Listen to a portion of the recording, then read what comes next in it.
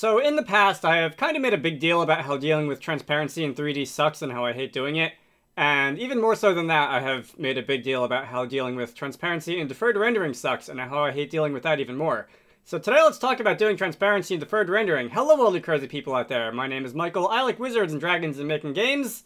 Let's talk about transparency in deferred rendering. What you see in front of you right now is a semi-transparent cube which is being drawn in a deferred scene. And if you look closely at it, you can see that the transparency is behaving correctly. The color is being blended with the stuff in the background. And that's what we're going to set out to accomplish today. So, firstly, some setup. The cube itself, where is it? I was just looking at it. Here it is. So, the cube is being loaded from a vertex buffer. It's not super interesting. It's a cube. It's 8 points, 6 faces, 12 triangles, 36 vertices. Each of the corners has a different color. I believe the transparency on each vertex is set to 50%. I set this up a few days ago. I don't remember. So in the actual project that I'm going to be working out of, I haven't set it up yet. What you saw at the beginning of the video was a different sample project, which is what we'll be working towards. This is our deferred scene. We remember this from the last deferred renderer video that I made. Alright, so if I wanted to draw this in the deferred pass, we could do that by going into the draw event. Let's go down to the bottom. We can... let's say matrix set, matrix world, matrix build. If I want this to like bob up and down, I can do something like x equals 0, y equals 0. We can take the sine of current time divided by 1000, multiply that by like 64 or so. If I wanted to rotate randomly,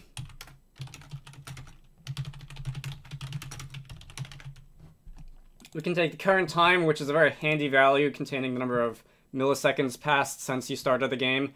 We can take the current time divided by 100. We can just assign that on the X, Y, and Z rotation each. When we're done drawing, we can matrix set, matrix build, identity to put everything back to where it was. I guess I'm already doing that down there. And in the middle, we can vertex submit.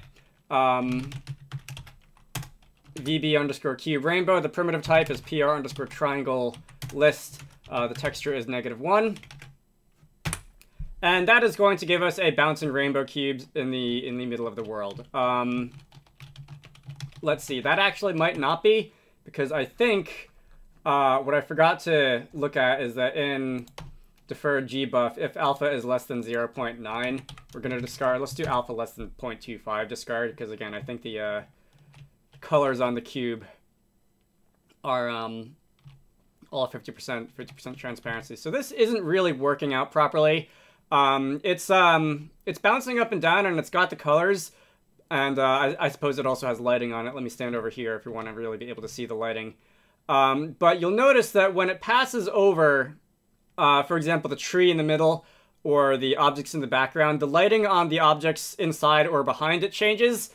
And that is because inside the depth and normal buffers, the depth and normal information of whatever is behind the cube or inside the cube is being replaced by the depth and normal information of the actual face on the cube that it's overwritten. And while the diffuse color is behaving correctly, you can see in the diffuse debug surface in the corner, that color blending is behaving as it's supposed to. The lighting of everything that's behind the cube is getting all kinds of screwed up. And it occurs to me that maybe if I were to maybe make this not bounce up and down, let's just set the vertical position to 32 for the time being, and just have this cube stand still, and maybe rotate on the spot. We can see that the lighting of the tree inside the cube and the lighting of the mountain in the background and the fog on the mountain in the background, that's not behaving properly. So we're going to have to, if we want to use transparency in deferred renderers, be a little bit more crafty about how we set this up. And there's a few different solutions to this that I've heard postulated over the years. The one that I'm going to do, because I think it's the most straightforward and the least amount of arcane trickery, is to draw the deferred scene first. Instead of drawing...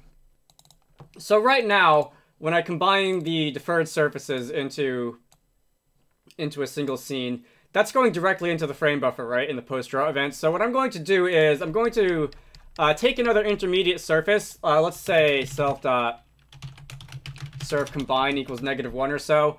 We'll initialize that. We can, where is pre-draw? Pre-draw is over here. We can validate our surf combine in pre-draw the same way that we're combining the other parts of the G buffer. And in post-draw, when we say shader set, shader deferred combined, we can also surface set target, set that to the combined surface. We can, when we reset the shader, surface reset target. We actually are going to need to manually draw our surface, so we can draw surface surf combine at 0, 0. Don't need to do any scaling shenanigans to it like we are with the other ones. That's going to give us exactly the same thing that we had before, minus the rotating rainbow cube. Because all we're doing now is, instead of drawing the combined surface directly to the frame buffer, we're drawing the combined like image to a different surface and then drawing the surface to the frame buffer. That's you tend to deal with a lot of surfaces when you do deferred rendering. It's just a thing that you have to get used to. Hey. Anyway, when it comes to transparency in 3D and deferred rendering, if you wanted to continue drawing on surface underscore combine before you put that in the frame buffer, you're totally allowed to, right? So after you finish doing the deferred stuff, the deferred combine, but before you do shader reset target, you can keep drawing on top of the surface all you want. You can do whatever you want here. And in my case, what I want to do here is draw 3D transparency stuff. So there's a couple things we'll need to set up. So firstly, when you change surface targets with either surface set target or surface reset target, the 3D camera information will basically get reset to whatever the previous state was. And most of the time that's fine, right? Because that means that you can do things like set your 3D cameras and then it'll go away when you draw the application surface and it'll go back to whatever it was. But if I want to continue drawing on the combined surface like this in 3D using the 3D camera projection that we're using in the regular draw event, I'm going to want to basically take the camera, reset our view and projection matrices as if we were going to draw in the regular draw event. So we're going to be drawing in our 3D scene. So what we're doing here is we're drawing the 3D scene to the deferred surfaces. We're basically taking a short break to combine it all with lighting and fog and whatnot. And then we're going to resume drawing in 3D to our 3D surface with the with the view and projection matrices that we had before. So within here, we're going to draw some stuff, and then we're going to surface reset target, and then the, basically camera settings in GameMaker are like a stack, like the surface stack. Anyway, so if I were to go and take the rotating rainbow cube code that I had earlier, if I were to just plop that down in here, in the post-draw event, after we reset our camera matrices, and if I were to run the game, this will sort of work. We're going to see some issues. Actually, the issues might be easier to see if I were to go back to having it sign up and down. Current time divided by 1,000 times 64 amplitude.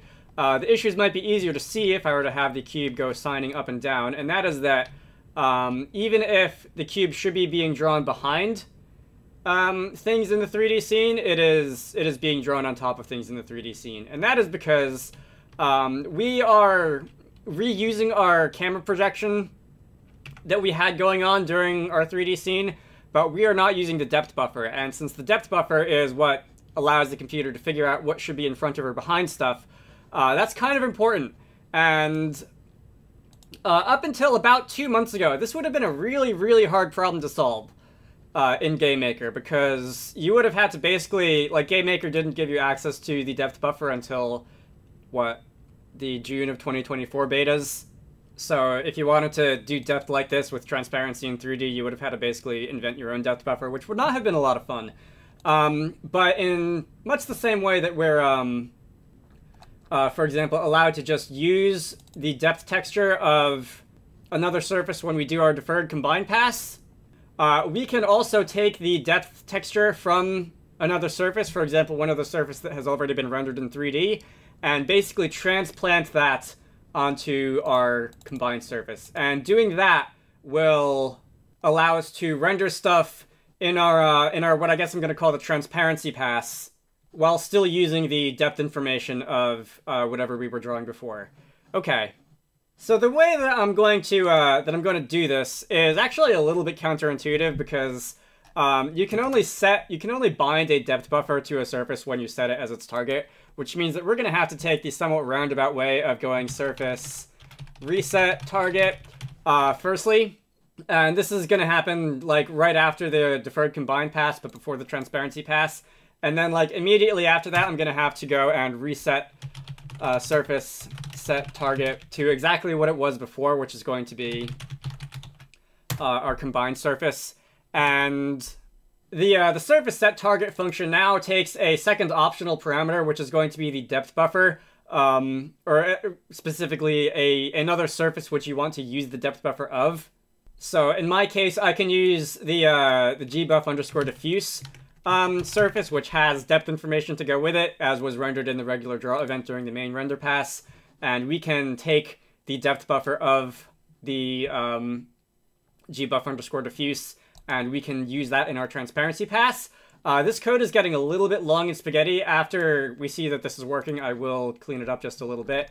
And this is going to allow us to, we are still not actually, yeah, there's one other thing I have to do here, which is GPU set Z test enable, set that to true, and GPU set Z right enable, set that to true, because that's being reset at the end of the regular draw event, and I forgot to put that back. This should, we also ought to reset that when we're done, right? Because when we're not living in the land with 3D, we don't need depth testing and depth writing. So now we have ourselves a 3D bouncing rainbow cube. It exists in 3D space. It has transparency. When it hovers over something that's already been drawn, it doesn't screw up the lighting information on it. If I were to go and basically pause the bounce once again, let's put that at 32 on the z-axis. If I were to look inside the rainbow cube, we can see that it's the lighting information of the tree inside it is still behaving correctly. The lighting information on the trees behind it are behaving correctly. I guess it would be is, because lighting is singular and trees is, never mind. The lighting and fog on the mountains is behaving correctly. That one, personally, to me, was the weirdest thing that happened when I was doing this incorrectly earlier, is the way that the fog would disappear on the distant mountains, so that, like, sometimes, depending on where the camera was, you could, like, see mountains in the distance that you shouldn't have been able to because fog wasn't being processed on them. But that is, again, perhaps not the only way of doing transparency in 3D in a deferred renderer, but that is, to me, the easiest way of doing transparency in 3D in a deferred renderer. If I were to go, let's see, in some of my, like, 3D video demos, I have separated off, like, all of this, all the stuff in the draw event into, like, a draw 3D world function like that. Let me go and create myself a script draw. Actually, you know what? Because we love source control around these parts. Alright, because I forgot to initialize the repository before I started recording, I'm gonna have to just commit all this at once because I don't feel like I'm doing it. Where were we? So, let us take, I think, everything from where we set the 3D projection. I'll leave the calculation of the view matrix here. So let us take everything from where we set up the 3D projection to basically the bottom of that file. Let us put that in a function called draw 3D world. Let us create ourselves a script, draw 3D world. Let us put a space between that function signature and the curly brace because it bothers me when it's not there. And let's indent our code because we like it when our code looks indented. Let's see, that should be everything. We've got all of our, we're setting our camera matrix, we're setting our culling direction, our z-test and z-right, and we're just calling it there. Likewise, we can take everything that is, let me take everything from surface set target over here and down to surface reset target. We can call this draw 3D transparency. Did I spell that correctly? I have no idea. Draw 3D transparency. We can get rid of all that. And we can paste our transparency passcode in here. And then now we're just calling this function where appropriate. And everything should be working the same as before, where we're just putting the code in a slightly different place. It also occurs to me that backface culling is not enabled on the cube, so from certain points of view you can see like the interior faces of the cube depending on the triangle order. So in our 3D transparency script, GPU set cull mode cull counterclockwise. At the bottom of that, GPU set cull mode cull no culling. And that is going to prevent the interior back faces of this cube from being rendered. There is no lighting on this cube currently because I have not set a shader that does lighting calculations on this cube. I have not set lighting uniforms for a shader that does lighting calculations on this cube. And that may very well be something that you want to do yourself, but I'm not going to do it in this video because I've been through lighting calculations throughout these 3D and GameMaker videos so many times that I'm honestly just getting a tiny bit tired of just talking about n.l all day, and if you've gone this far in your 3D adventures in GameMaker, you should know how to set up a basic lighting shader from here. I do believe that at least in some games, for optimization purposes, in a deferred renderer, they will do lighting in the 3D scene as you would expect, but for transparent objects, they just will not do lighting calculations, or if they do, they might do a simplified version of lighting calculations, and honestly, that's also totally valid. That reminds me, by the way, I mentioned this in my original deferred rendering videos, but I think I forgot in the more recent ones. If you're interested in this kind of thing, there is a YouTuber named Jasper RLZ who occasionally makes videos on rendering tech in Nintendo games. And if you're interested in this kind of thing, I highly would recommend his video on the cell shading glitch in The Legend of Zelda Breath of the Wild. It covers a lot of stuff like this in more detail, and if you like this kind of thing, there is a good chance that you would also like his videos, so I'll have a link to that, which you can go and watch if you want to. But I think that's all I really want to do here. Let's see, so we've got our separate transparency pass. We can draw our transparent objects in 3D. That's all good fun. We've organized our code a little bit because this project was in dire need of that.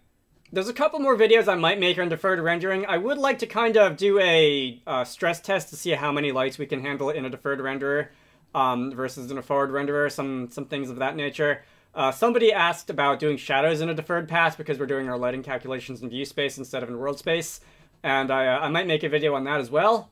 But otherwise, I think that's going to do it for this video. So, my name is Michael, I like wizards and dragons and making games. If you want the code for this, look for the GitHub repository down in the video description.